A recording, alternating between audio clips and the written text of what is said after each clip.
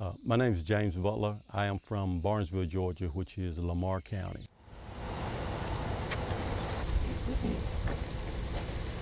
He'd rather for me to get the chair up on there. A couple years back, we bought one of just those mobile wheelchair carriers, and I always hook it into my bumper. This morning, I guess we prepared to pick up Corey Hubbard to take him to voting. I'll cut it off once I get it up there. Do you vote in every election? Yes. Did you have a hard time deciding who to vote for? A little, but I like voting though. Why do you like voting? 'Cause I get to make my own decisions. Corey turned 22 this year. He's kind of a ham, I guess. He really loved to interact with people and get out and do things. Well, he actually was voting before I started helping him with it.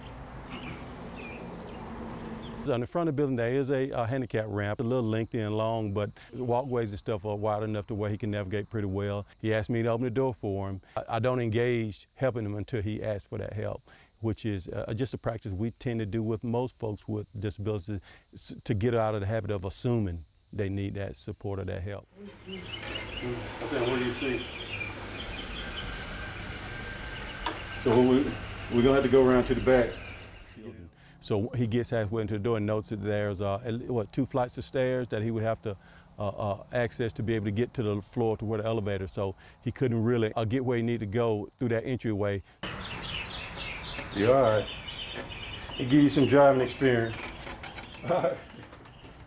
So he came back out, moved, traversed to the rear location that we call a rear. It's a side location of the building, but it's actually a rear entry for the building and where there is a handicap access, a ramp as well.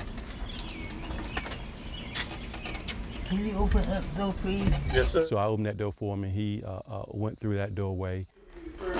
Right. Yes, B&B. Yes, sir. Good. Match number 2. Thank you. You gonna mash it?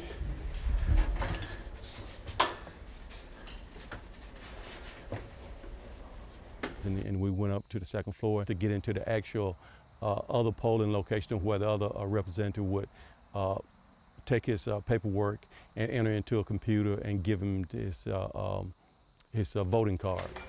All right.